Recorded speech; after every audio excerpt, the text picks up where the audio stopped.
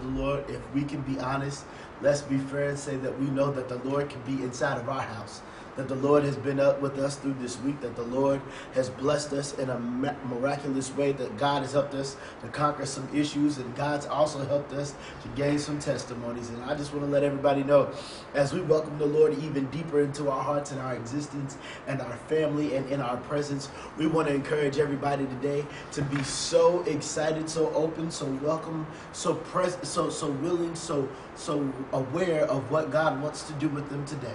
And so let us begin to pray. Father God, we thank you. God, we are thankful for the fact that you have been with us this week. And God, we're also grateful for the fact that you will be on with us a little while longer. God, you have proven to us that you are a God who does anything but fail. And God, that you have the ability to hold us in the cradle of your arm and, the Lord, rock us in love and bathe us in your presence. And so, God, we thank you today. We thank you for the fact that you, Lord, were able to take care of the things that we didn't know were going to be an issue, orchestrate the way before we got to them, and then allow us not to get weary in well-doing, not to give up in the trial, not to let go in the test. And the Lord, you allowed us to conquer. So, Lord, we thank you, God. We thank you for the fact that you are still healing our bodies and keeping things together. We thank you, Lord, that though people said and did disappointing things, God, that you still allowed for us to be not only just encouraged, but God, you allowed for us not to lose heart. God, you allowed for us not to feel bad about ourselves and not to allow their calamity become our perception of self. And so, Lord, today we thank you, God, for being our God. And Lord, we also want to admit right now, Lord, in the name of Jesus, that we are fully aware that we still have issues, God. We're still aware. But God, because of what we're grateful for, it lets us know that what we are sitting here with the worries on our hearts, that we know that you can take care of it all, because you have been a God that's been nothing but a testimony in our lives. And so, Lord, we thank you. Welcome into this place. Welcome into our households, God. Cleanse our buildings, cleanse our living rooms, cleanse our minds, God. Scrub it down, Father. We know that there have been demonic and satanic attacks going on in our nation, the Lord, trying to creep its way into our household, trying to press and suppress us. But God, we believe that the enemy is defeated, and greater is he that is within me than he that is in the world. And because we believe this, God, we are not worried anymore about what demonic forces or spirit or principalities or kingdoms and dominions are trying to come and take over in our house. God, we believe that because where you are, God, and you being spirit, that if those spirits try to come in, God, where the spirit of the Lord is, God, we believe that there is liberty. And so we thank you today, oh God, for being a liberating, set-free God. And we believe every day that you will do exactly what you said you will do. So, God, we believe right now every promise in you is yea and amen. And every tongue that is raised against us in judgment, Lord, we shall condemn. Father, in Jesus' name we do pray. Amen, amen, amen. Happy Sabbath, guys. I'm so excited to be with you all today. So happy to be in the presence of the Lord and in this church. Let me tell you, I'm confident that the devil is busy, but I'm even more confident that the Lord is at work. And so we want to tell everybody we know right now that we have some difficulties in our politics and in our world and in our earth right now, going on with this coronavirus and this epidemic and pandemic, for that matter, that we're dealing with. But we don't want you to be worried. The church of God is still at work and is still at hand.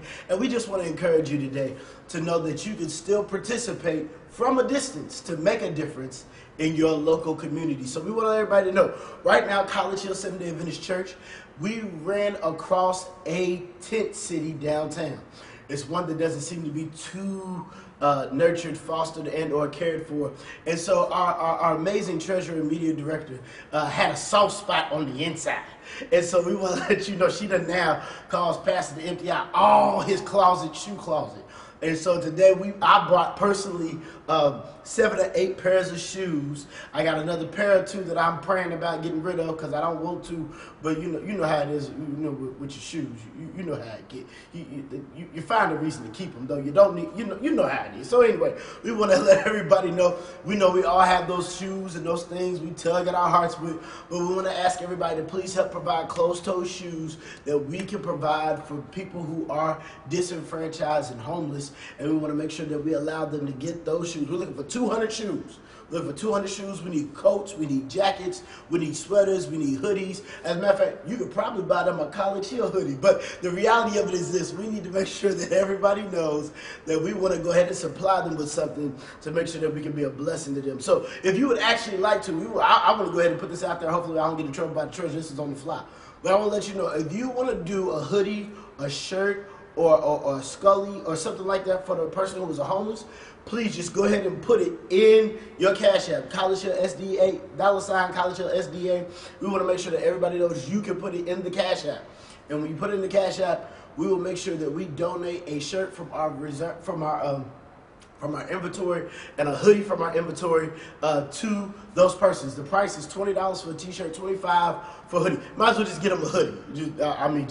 Just because you know how it's raining outside and whatnot, and it's getting fall, and it's going to be a rainy, slippery season. So you want to give them something that they can really hold on to. So we want to encourage everybody to have that level of wisdom and opportunity. If you feel it's too cumbersome to go to Walmart and then ship it, or go to Target or Kroger and ship it, or go to any website and ship it, we want to let you know you can just send us the money through Cash App at the church at $ College Hill SDA and our PayPal and our Venmo, and you can make sure that it goes straight through to make sure that we can be a blessing to our community.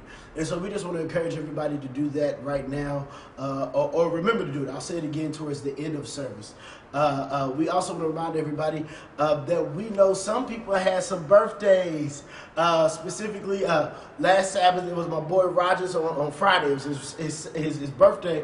I don't know if he got the shout out because his phone was messed up, but I'm sure that he's back online. I heard that he got communion, and so that means I want to tell you in personal one more time, happy birthday, Roger. We love you. We're so excited to have you part of our church. And we also want to say happy birthday to all of our other church members and families and friends who watch with us online. We want to say we love you. We thank God for you. We bless God for your existence, and we praise the Lord that he's allowed you to see yet another year. And so we just want to say happy birthday, happy birthday, happy birthday. Your pastor's not going to sing. The rash is not allowing it today. Plus, I'm not as good at singing as the last pass because, it just ain't my gift. Anyway, however, we just want to tell everybody happy birthday. We're so excited to see you. So, now, as we keep moving on, we want to let everybody also know, last but not least, we are still laying brick in the sanctuary. We're so grateful that the Lord is allowing us to still progress with our renovation plans. I wish we could turn the camera around, but Sister Rika's going to get mad at us for putting her in a camera angle and in a shot for the renovation. However, we'll make sure that we find a smooth way to give everybody a quick pan of the sanctuary next Sabbath. I want to let everybody know we have an amazing pastor preaching next Sabbath. Those of you who know him, I want to make sure that you share your church services. As a matter of fact, I done messed up. Can I get everybody to put a comment right now where you watching church service for? Tell us what neighborhood you from East Knox, you from Mechanicsville, you from Louisville, what part of Kentucky you hollering at us from? Because I know I got a lot of my families hitting me up and watching our broadcast. I want to ask everybody, go ahead and just type and let us know how big our reach and how big our God is and how big our family's getting by all the persons that are currently watching right now. If you're in North, you're in Mechanicsville, Lonsdale, South Side, that's the best side where I live. We want to make sure the west side, anybody, if you're all the way out there with Strawberry Plains, with Deacon Scott, all the way out with Jesus, where they all have a cell phone signal, we want to make sure everybody has a chance to give us a shout out and let us know where we love, live, and hold.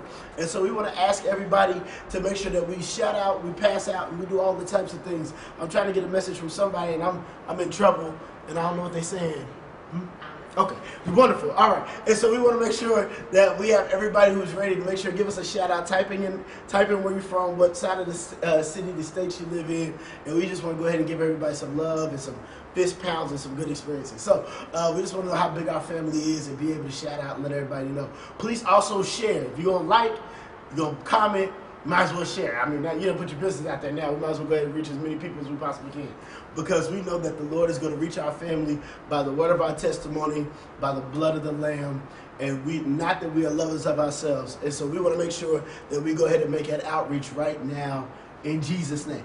Right now, we also want to remind everybody we are so grateful for all of our family members and the blessings from God that has allowed us to continue to be faithful and tithe and offering. We understand those of our family members who have not, because the times have been so difficult. We thank God for your faithfulness, because it is allowing us to still to go out into the community. Sister Erica went out today and was and was a blessing with the homeless with her daughter Miranda and Miss Jackson, Amanda Jackson. They all went out this morning and were a blessing to the people. So we want to give shout out to them and all the faithful members who are still being faithful and who are still coming and going and still doing all that they can to be a blessing. We just want to continue to encourage everybody. I'm going to say it one more time. Encourage everybody. I'm going to say it one more again. Encourage everybody that cannot. We believe and we are praying for you. But everyone who can, we ask that we continue to engage in our faith-based relationship with the Lord, and that we continue to still donate and disseminate based upon the departments that we believe the Lord has caused us to do, including our renovation. And so we want to continue to encourage everybody to do that. Now, last but not least, we are also so excited this morning that we have Sister Alice Hendricks, who is going to sing for us this morning.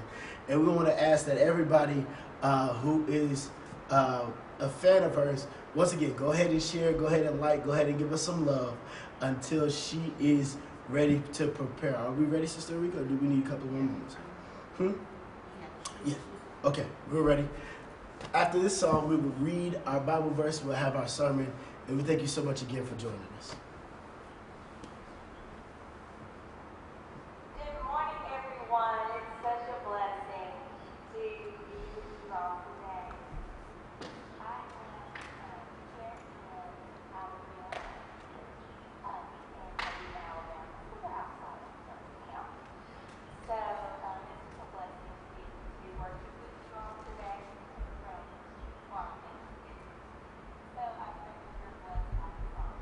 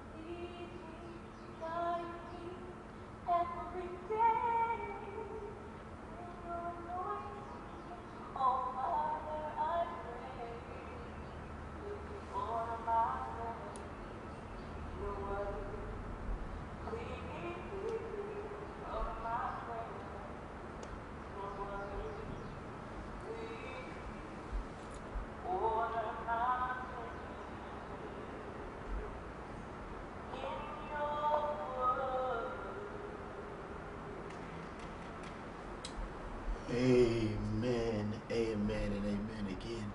We thank you so much, Sister Alice, for singing for us this morning. And we all have that prayer, don't we, that the Lord would order our steps in His Word. As you open your Bibles with me to Numbers chapter 17, Numbers chapter 17, we want to go through verse 1 through verse 7. Numbers chapter 17, verse 1 through 7. I want to encourage you guys to know that though it is raining outside, that the Lord is doing something. God needs us in this season, in this city, to be stationary for a reason. And I believe that there is something the Lord wants to show us in His Word today that will be a blessing to all of us. So for those of us who can, if you open your Bibles with me, Numbers chapter 17, verses 1 through 7. 1 through 7. The Bible reads like this. The Bible says, "Then the Lord spoke to Moses, saying," verse 2, "Speak to the sons of Israel, and get from them a rod for each father's household, 12 rods from all the leaders according to their fathers' households. You shall write each name on his rod, and write Aaron's name on the rod of Levi, for there is one rod for the head of each of their fathers' households. You shall then deposit them in the tent of meeting, in front of the testimony, where I meet with you." Verse 5. "It will come about that the rod of the man whom I choose will sprout." I'm going to read that again. "It will come about that the rod of the man whom I choose will sprout. Thus I will lessen from upon myself the grumblings of the sons of Israel who are grumbling against you." Verse 6, "Moses therefore spoke to the sons of Israel and all their leaders, and gave him a rod apiece, for each leader according to their fathers' households, 12 rods, for the rod of Aaron with the rod of Aaron among their rods." In verse 7, "So Moses deposited the rods before the Lord in the tent of the testimony." In the tent of the testimony. He deposited the rods before the Lord in the tent, in the testimony. So let us pray. Father God, I stretch forth my hands to Thee. Lord, there is no other help I know. Lord God, if you withdraw your hands from me, Lord, where shall I go?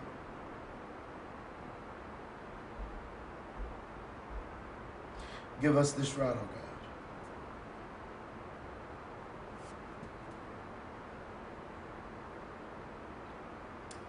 In front of the testimony, that you may give sprout to the rod at which we lay before you. In Jesus' name we do pray. Amen and amen. Sermon title today is This Rod. This rod.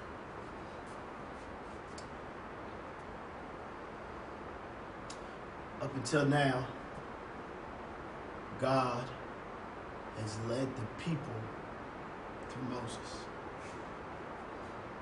because it's God's objective to use him as a medium, a segue, to be able to reach his people. It's interesting to see that if you read through the rest of the book of Numbers into the book of Deuteronomy, you'll discover that when the Lord finally wanted to speak to the children of Israel, they weren't exactly ready.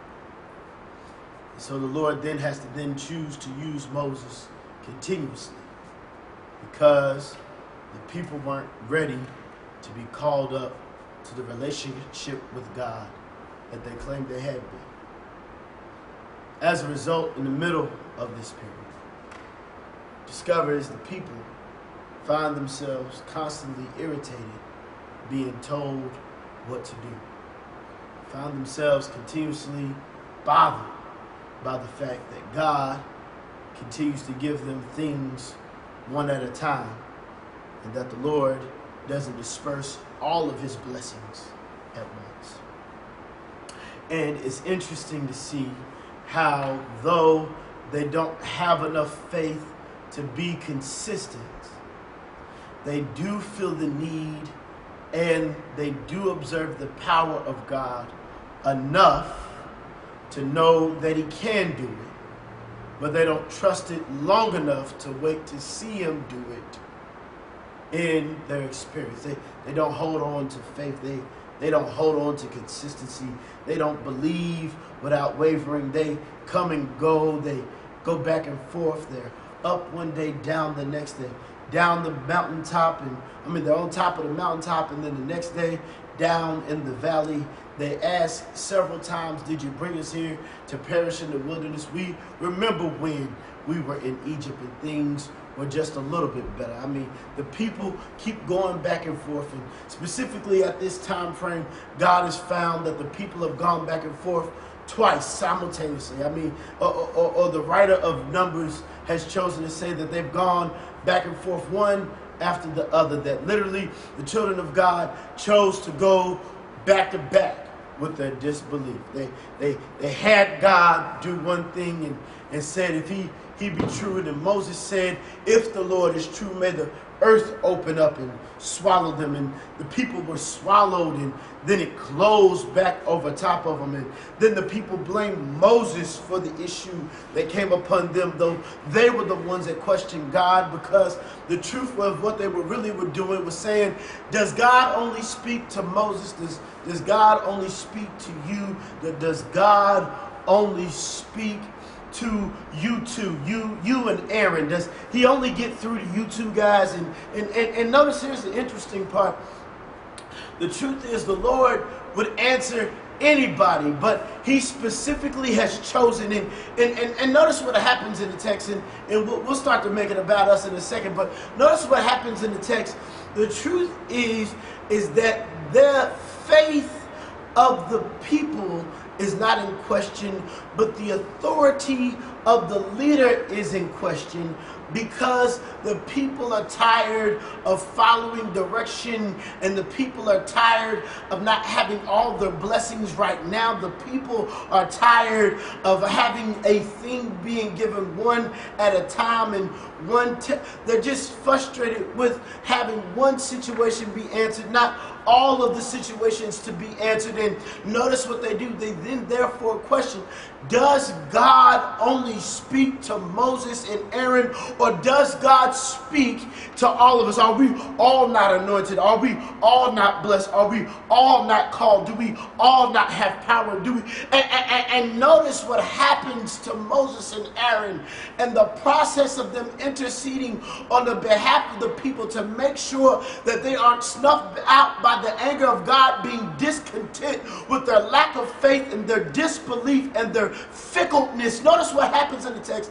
The Lord asked Moses and Aaron to do more. He asked them to do more. And see, this is the part that I really want to focus on, because if I can be fair, I don't want to put myself, I don't want to say that I'm oftentimes in the position of Moses or Aaron, but if you have ever been the leader of a family or a work team, a group of kids, or classrooms, or a hall monitor even when you was a kid, you will discover that you often find yourself, when people have issues, having to go just a little bit longer.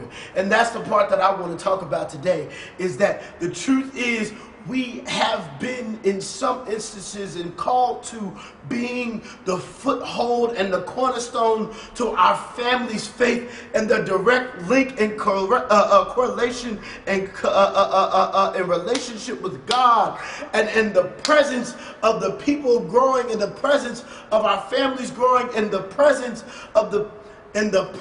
of evil doing. If we can be fair, it sometimes feels that the people within our context that we have been called to pray over and cover and lead and love, that they find themselves discontent with God not answering all of their prayers, but just one of the prayers. And after we've been imploring, after we've been laying down, after we've still been praying, after we've still given all we can, after all that, they still question God and they still don't feel needed. And after the truth is, I really have started to give all I got left, and I'm so busy with so many different things in my hands, and so many different things on my mind, and so many different things on my plate.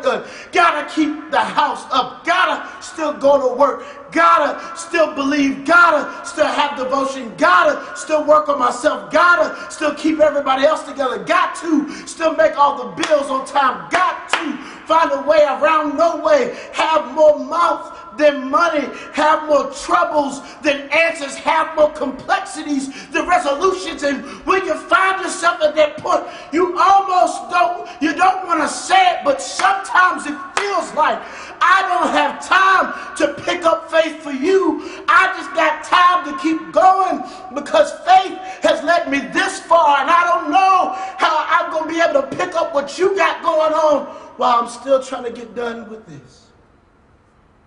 Still trying to get done with the last task that we struggled with, and still got to go forward in the next vision that the Lord is showing me, in the next stage that has to come along, in the next plan that is laid out before. Still got to develop it. I don't have time to go back. And notice what the Lord calls us to do. Notice what it says in the text. Notice what the Lord calls. The Lord says, but I need you to stop. I need you to stop. I need you to participate in this exercise, because what I need from them is submission because of who I have appointed. I need them to stop questioning me so that I can get them further. I need them to stop disbelieving and not trusting so that I can take them to the next place. Okay, I'm going to say it this way. The Lord is saying, child with faith, child of leadership, son and daughter of direction and calling, I need you to stop for a minute. Pick up your faith, and I need you to show it before the people. What I need you to do is lay it in my tent, because I need it to be before the testimony so that I can create a new thing in your faith after you feel that it's already been exhausted. That's the hard part. That's the hard part. That is the hard part. God, you want me to stop what you told me to do to help somebody you've already told what to do, to get it right about what they refuse to do, just so that you can create my testimony, just so you can lay me before the testimony, my rod. See, you got to understand, in the Jews, the children of Israel were sheep herders. That's what they do for a living. The sheep herders. They get rods as a signature of not just their manhood, but they also receive rods because it's tending to their flock. They use the rods to keep the sheep from going too far. They also use a rod and a staff to make sure that the sheep doesn't have any parasites, and that the wool is clean, and that the harvest is good when they shear the sheep, and also when it's perfect for sacrifice. The rod itself that is from every tribe. Notice what happens in this text. The rod is usually given to the man when he begins his father's work. You see that? His father's working. And let me talk specifically about Aaron's rod. You know Aaron's rod. Aaron's rod was a rod that he came to Moses with, the same rod that they laid on the ground and it became a snake and devoured Pharaoh's other two snakes. You know, the same rod that struck the rock and water poured forth. You know the rod, the same rod that was stretched out with the hands of Moses and over the Red Sea, and it with the hand of God parted two different ways. You know the rod, the same rod that literally the Lord allowed Moses later in this book to hold above his head.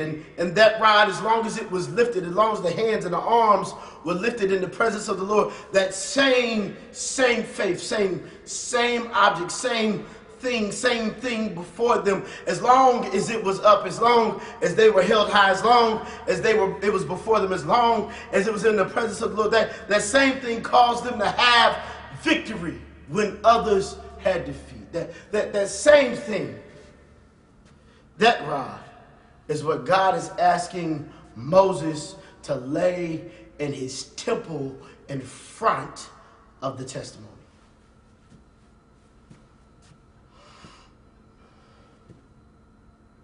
The truth is, God's asking us to lay down our rods too. Because he needs to develop another testimony in the presence of something else. Here's the thing.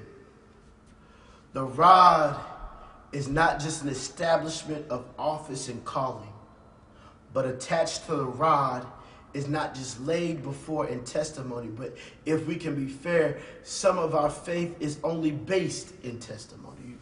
You know when the Lord called you to do something and you didn't know exactly how you were going to make it. You didn't know how it was going to develop, and you stretched out in the floor and you cried and prayed in your car and you believed in your bedroom all by yourself, and you didn't know how it was going to get done. And as a matter of fact, let's just be fair, you actually kind of doubted God that it could even become a thing. But you know what? You just said, Lord, I'll just trust and believe that if anybody can do it, God, you can. And if you don't, I'm really on a humble in prayer. And truth is, I don't know what you can do because I've never trusted you nor tried you in this kind of way. But the truth is, the Lord, even when you didn't know it, still showed up, and he still made a way, and he still worked it out, and he still supplied, and he still corrected, and he still fixed, and watch this, he still hid some of the things, and he still elevated things that were hidden in,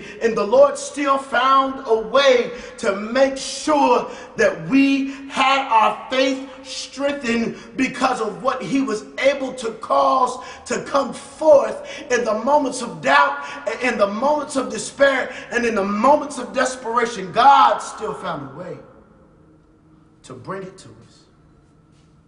And notice what happens. He asks us to bring it not when we have overflow and abundance, but he asks us to bring it when our hands are full and when things got busy and when things got hard.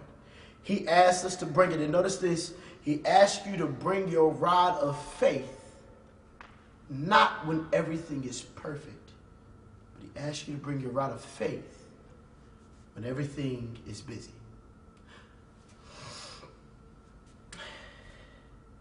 And I want to deal with that for a second, because doesn't it seem like that's how God, and isn't that how life works? That our tests and trials do not come when it's beneficial, but my trouble always seems to come mumbling and complaining and murmuring and scolding and mess-ups and mistakes and car accidents and tragedies and issues and problems. They always seem to come when I already got too much going on. Notice what happens. It does come. The reason why it comes is because if you got it done while you were able to do it, it would be in your strength. But because God asked you for faith to be proven, things are accomplished in his strength. Okay, you're saying, all right, Pastor, where's that in the text? Notice what happens in the text. The Bible says it this way. Moses and Aaron, I need you to collect all 12 rods from all 12 tribes while y'all so busy trying to get to the promised land, trying to lead the people through the wilderness after the ground swallowed them up, after the funerals, after the sin offerings have had to be committed, after all the offerings of the Levites, and after the tent has been moved, and after the sanctuary has been picked up from one place and put inside another. After all that's been done, son, what I need you to do is I need you to stop and lay all the rods before the people in the tent. And watch this. What I need you to do it is I need you to do it when you don't have time for it and you have a destination and the people are complaining about the destination while you are having to stop about not getting to the destination, because if you just kept going, they would think it was you and or their pressure that caused you to figure it out. And what I need them to see, that it wasn't them, it wasn't you, but son, that it was me. That it was me. It was me moving those things out the way. It was me who was causing them to get on their way. And if I choose to stop something when I've already started it, I have the right to stop it and still get you where you're supposed to go, even though I had to stop it along the way and still get you to where you needed to be. That's what the Lord is saying. It's something I feel that I wouldn't even put in my sermon. Don't worry about time. Don't worry about the timing.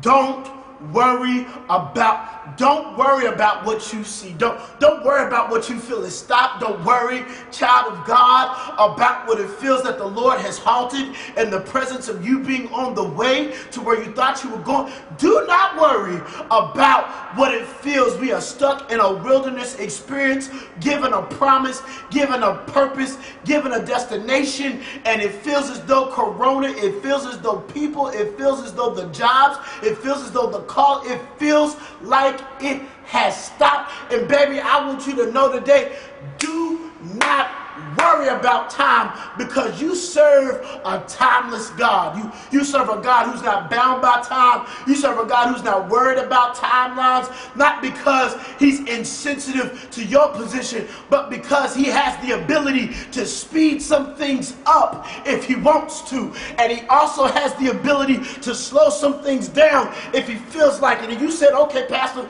wait, where's the blessing in that? Because he has the ability to slow down the progression of cancer in your body, but he's also got the potential to speed up your destitute situation so that you can get closer to your blessing. But every now and then he needs you to stop and lay your faith before the testimony so that he can work something inside of you. And so watch this. Notice what the Lord does. He then has everybody's name written on their rod so that there won't be any mistakes. I'm going to say it again. He has their name written on their faith so that when a blessing comes through, it won't be any mistake about whose blessing it is. Let me see if I can say that differently. God's got a specific blessing coming in your house when you stretch out and lay on the floor in front of the testimony. I'm going to say it one more time. In other words, God is saying in this scripture that when you take some time for me, baby, I'm going to take some time to sprout some things in you. Because notice what's happening in this text. The rods up until this point, they are dead. Okay, I'm going to see if I can explain it to you. In other words, let me tell you what happens. A staff or a rod, what usually happens is two pieces of wood that are almost a vine-like nature that are twined together to make this coiling little braided situation, and it's extremely tall and it allows them to have some durability. But notice what happens. You have to cut it from its living thing so that it will dry and become hard and strong so that you can use it and make it mobile. Okay, in other words, what I'm saying is that the rod has to be dead for it to be used. But what God is, okay, let me see if I can say it again. In other words, some situations that need to be used have to be dead, and God has to prove to us that he can give it life. Okay, I'm going to see if I can say that again.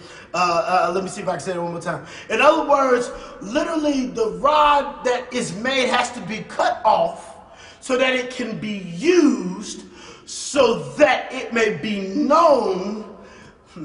Okay, it has to be cut off so that it can be used by the person who needs to lay it in front of the testimony. In other words, the Lord needs to take some dead situations that we done lost faith in, but that we still use. And he needs to show us that he can still give it life. Okay, all right, that might have blessed somebody. I don't know who missed it, but I'm going to say it one more time. The Lord has allowed some things that need to be dead to be used, so that when you lay it in front of the testimony, that it will sprout new life and give birth to something new. Okay, watch this. Here's the second part that I think everybody needs to know.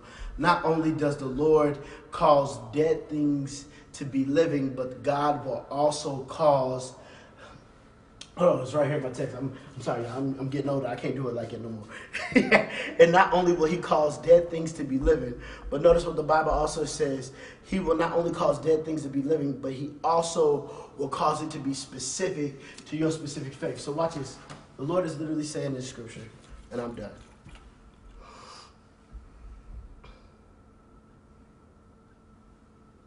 God wants to give life. And he wants to do it because I feel I'm moving differently right now. God wants to give life to us.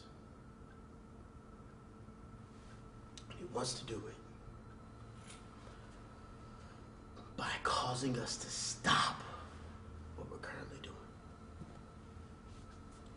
I had a whole other direction where this sermon was going. I had a whole new destination where this thing is, and I want you to feel it right now. It is not even that where you were going was the wrong place. Moses and Aaron were already about the Lord's business. They were already going the way God wanted them to. But notice in scripture that literally the Lord wanted them to stop to help create the testimony, to help encourage the faith, to help get them to the next level. I'm going to have to preach this text again next week because the Lord's totally shifting me somewhere else. I mean, after Pastor Battle. Notice this. The Lord literally wants us to stop going in a good direction so that he can fix not just us, because nothing's wrong about where we're going. He wants to adjust and give us a new testimony so that he can cause others to believe, so that we can go not only faster, but together. Okay. So here's the resolution to why things are not working out at your house. This is the reason to why things are not working out within yourself. This is the reason why things are not working out in your community. These are the reason why the things are not working out in your family, because the Lord literally wants us to stop where we're going so that he can fix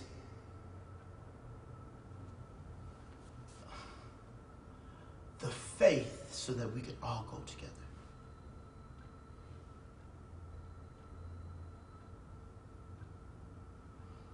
That's where he wants me to go today. I was fighting it, but I get it now. God. I didn't realize it, Lord. Thank you, God. God needs us to stop where we're going so that he can build our faith in the presence of others, that it may cause them to come along with us, that we may all be delivered. Mother, husband, brother, sister, auntie, uncle, nephew, niece, grandparent, grandchild.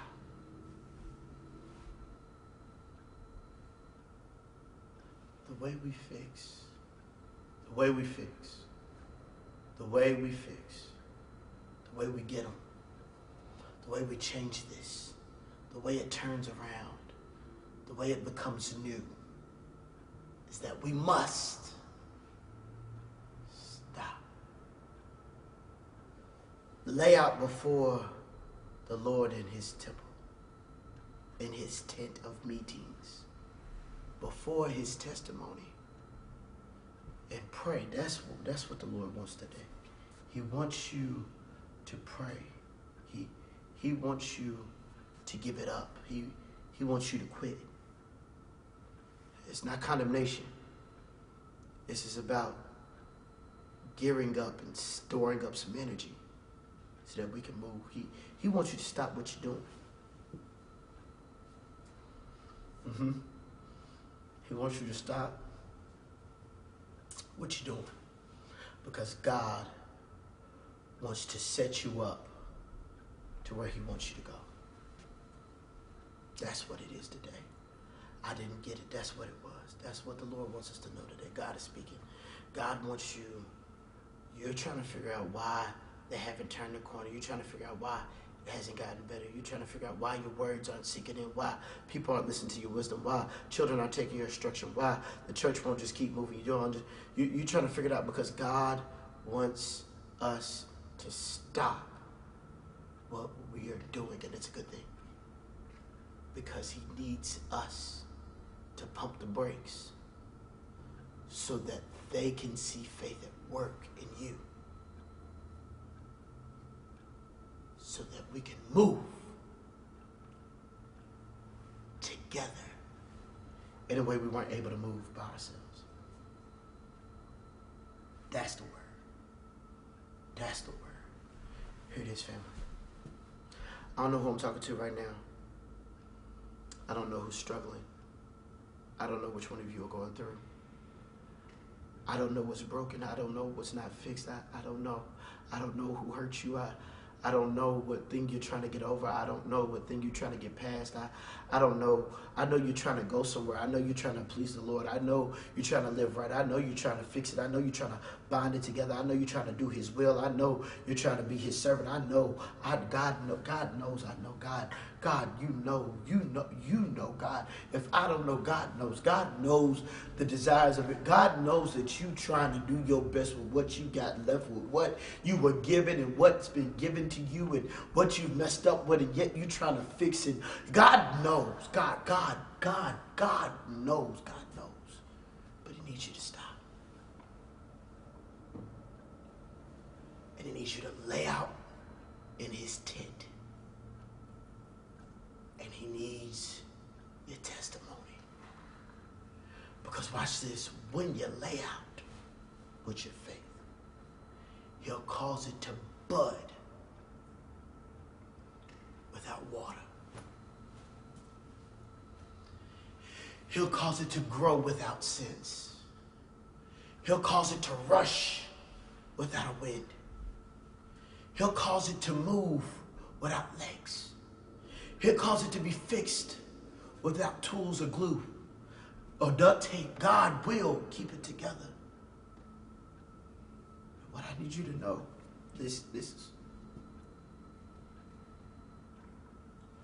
God needs you to stop.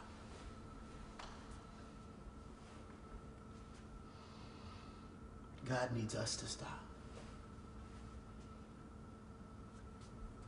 so they can be fixed.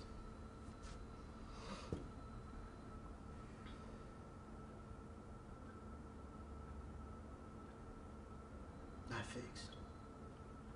So that it can be developed. So that it can be developed.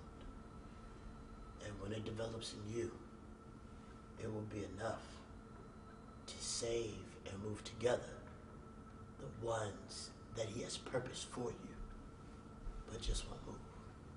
the ones he's put under your leadership, under your covering, under your blessing, who are supposed to be co-laborers, but they find themselves spectators. He will develop it.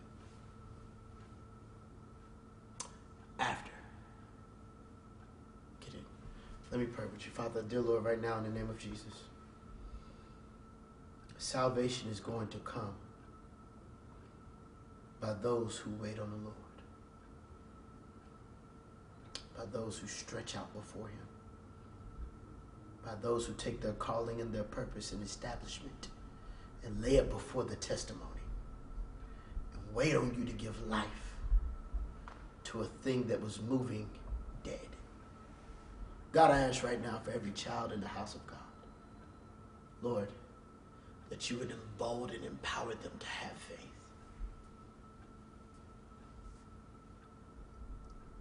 To trust you that if they stop now,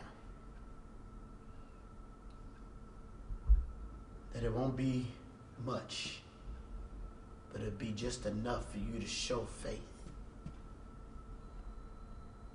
Just enough for you to show conquering. Just enough for you to show blessing. Just enough for you to show development. That the ones who they've been praying over, the ones they've been interceded for, the ones that they hope would get it, can receive it.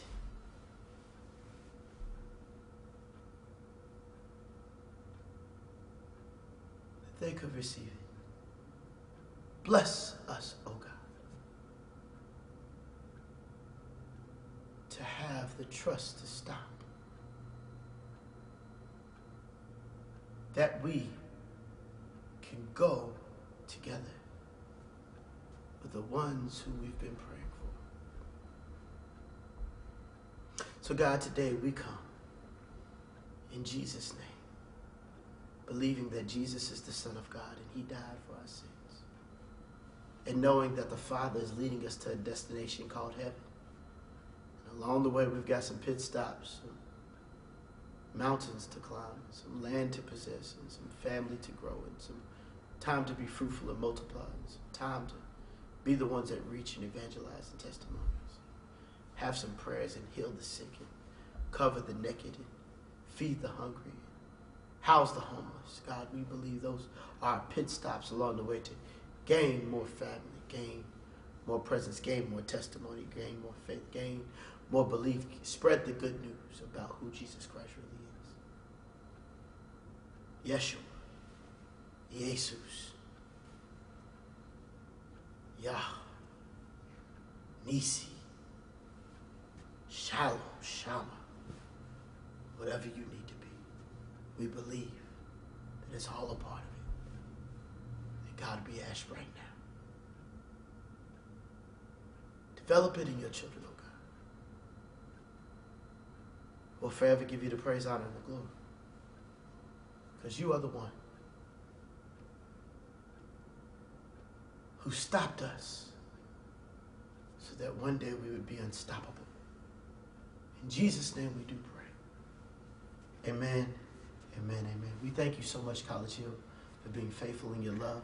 We ask that everybody who was not here earlier before, that you would please remember to send a faithful tithe and offering. Those of us who cannot, we praise God for the fact that you are watching with us. Continue to like and share. That could be your donation to the Lord. That we would be able, like, share, comment, that it would be your donation to the Lord. That we can find a monetary way to continue to bless the people of God. I believe some of our family members in the church have been blessed already. We know some of us are struggling with groceries, rent, electricity bills. We ask that if you're having this struggle, please, within our church, you have to be a member. Our conference is offered to be a blessing unto you and help you with a month or so of your expenditure that we can love you. Please contact me or Sister Arika through our Facebook and or through our messenger app, and we want to make sure that the Lord is able to get to you from the faithfulness of your conference that loves you and the church that can't wait to see you again and bless God over what he's kept you through during this pandemic. We'd like to ask you, ma'am and sir, that you would please be able to find your way to our inbox to make sure that we can reach you and love you. Remember, it must be a member that we can receive this financial help. And yes, I said financial help. We want to make sure that everybody can do that. Now, last but not least, we want to make sure everybody, we stay, have you registered to vote? I don't know. Have you registered to vote? We want to encourage everybody to vote. And we want to make sure that everyone remembers we're physically distant, but we're socially aware. And that the church is never closed. It's just shifted to your house. We love you. We thank you. God bless you. Have a happy Sabbath.